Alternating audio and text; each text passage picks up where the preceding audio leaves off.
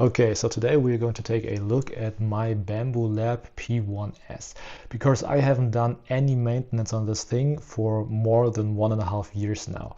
And you can see there's like a lot of filament pieces down there. I haven't cleaned it as much in the last half year, and I haven't done any maintenance to it at all. It still prints really, really well, which is almost a miracle at this point. So this printer has been happily printing in my shop for about 2 years now. It used to be a P1P and I eventually upgraded it to a P1S. The last time I did any maintenance on this thing was when I converted it to a P1S, and that was apparently also the last time I ever cleaned it, as you can see here. There's a lot of dirt on this thing. So the first step I think is cleaning it, and then we're gonna check the rods.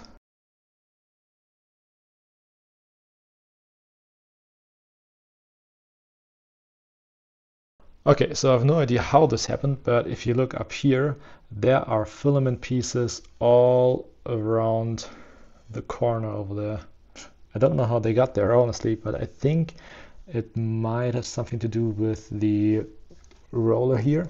So this thing right here, the roller is basically supposed to get rid of all of the filament residue on the nozzle, but if you never replaced it, as I did, after apparently more than 2 years, it doesn't work as well anymore, and then you end up with all of these filament pieces scattered around the printer.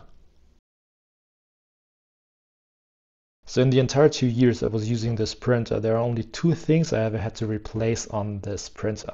The first thing was the build plate. I had to replace the build plate about a year ago because no prints would adhere to it anymore. This new build plate is a PEI build plate, and it works just as well as the first build plate I had in here. The second thing I replaced, and you would be surprised, was not the nozzle. It is still the stock nozzle in here. I never replaced the nozzle. No, the second thing I replaced was actually the SD card. So I had to replace the SD card about a year ago, and that was because the old one got corrupted. That sometimes happens with SD cards when you read or write too much to them, and they are cheap SD cards, they just eventually don't work anymore. So my big advice here is to replace the stock SD card that comes with a printer with one from SanDisk, for example, because these are very reliable, and I actually never had one that failed on me before. And because I never replaced the nozzle, today I am actually going to replace the nozzle, because trust me, this nozzle is pretty worn out. It has seen more than, I would guess, 1,000 hours of printing. This is a brass nozzle, so I'm actually surprised that the print quality is still as good as it is with this completely worn out nozzle in here. So here's something that confused me. As soon as I removed the nozzle, I realized that the thermistor and the heating element, like a heating cartridge, you can see right here, are actually glued to the nozzle. And the replacement nozzle I got doesn't have them. So I can't really install this because I don't have a thermistor and I don't have a heating cartridge on here. Luckily, I did have another replacement nozzle for the Bambu Lab that had both of them on it, but I don't know what this or where this replacement nozzle even came from or how to use it, because I don't see a way to remove this safely and not damage it and then install this on here. None. So yeah, replacing your nozzle on a P1S can apparently be quite confusing. Apparently this is how they are supposed to come, with their own fan and their heating element and their thermostat already installed. So you can just replace the whole thing. I still don't know where I got this or how to even use this, because as I said before, there's no thermostat and there's no heating cartridge on here. But yeah, I will replace it with this one. This one is actually a hardened steel nozzle. So what I always liked about Bambu Labs were these connectors. They make it very easy to disconnect and reconnect things to the tool head, as you can see here. In this case, this is the fan, the front fan of the tool head. and it's very easy to disconnect and very easy to connect back. The thing I don't like about Bambu Labs is that these are proprietary. So you can't just switch them out with any other fan, or you can't just use any other thermistor or heating cartridge. You have to use those from Bambu Labs. There are third-party vendors though that do sell replacement parts for Bambu Lab printers. So here's another thing I don't like about the Bambu Lab printers, which is that basically this entire thing here is trash now. So I used it for about 2 years, and you can see the nozzle down here is completely worn out. We can't really use that anymore. But the rest of the hot end here is basically still functional. You could still use the cooling fins up here. You can still use the thermistor and the heating cartridge down here, but I have, when I want to replace it, I have to replace the entire thing. So basically all of this is pretty much trash now. Another thing you replace completely is basically the cooling fan. So the replacement nozzle I got came with its own cooling fan. So this, I can't use this. This is basically trash. It also has the connector from Bambu Lab, so I couldn't really use it for another printer unless I cut the old connector off and replace it with another connector. So it seems kind of wasteful to me to replace a hot end, to replace all of these parts. But if I want a new nozzle, I have to replace the entire hot end basically. So this is basically trash.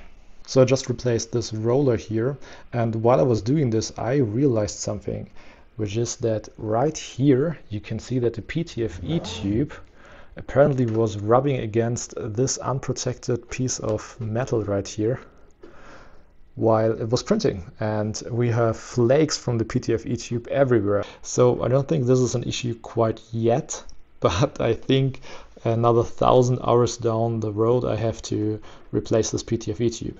I don't know if this is normal though, because I converted the P1P, my P1P, to an P1S, and I'm not quite sure if there's supposed to be something here to protect the PTFE tube from rubbing against this bare metal here.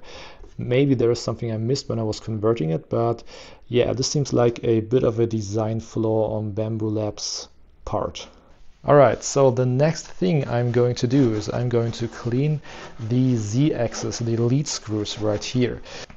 It is recommended on the official Bambu Labs wiki that you do this once every month. I never did this before, so I guess it's high time to actually get going. And also there are filament pieces in there that are definitely not supposed to be there, so that's bad. So once I clean the rods, I have to reapply some of the lubricant to make sure that it all runs smoothly. And I'm going to spread this in a second, and right after I've done that, I will home the Z-axis and I will manually move the bed up and down to further spread it properly. So where does this leave us with Bambu Lab printers?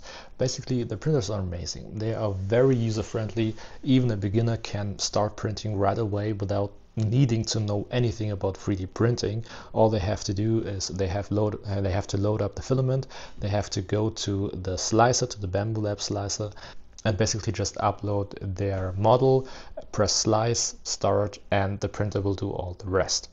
Their printers are very high quality. Even after 1.5 years of basically no maintenance at all, they still work fine. I maybe had a couple of failed prints, and most of the time when I had a failed print like this, for example, it was my fault. Or the filament got old, one of those two things. But mostly they were great, and they are a great value for your money, because the best competitor right now that I know of is Prusa, and Prusa is almost twice as expensive as Bambu Lab. Bambu Lab recently had a controversy where now I have to say I can't really recommend these until we know where Bambu Lab is going. There are basically two paths. Either they go the consumer-friendly path, which I hope they will, where they allow consumers to use their machines the way the consumer wants to. The other way is the exact opposite, the anti-consumer path, which I'm afraid Bambu Lab may take. And what that means, they will limit the use of external tools, so you won't be able to use third-party software, you won't be able to use third-party tools, third-party replacement parts with their printers as easily as you can do now. Or as an alternative, if you don't trust Bambu Lab, then you might want to take a look at the Prusa printers.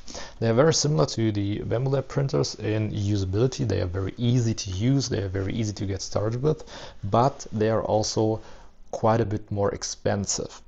But they are the closest competitor to Bambu Lab that I know of at the moment. But maybe you know a good competitor to Bambu Labs that I don't know. You can leave your suggestions down in the comments below. But remember, the two biggest advantages that Bambu Labs has are its ease of use and the reliability of their machines.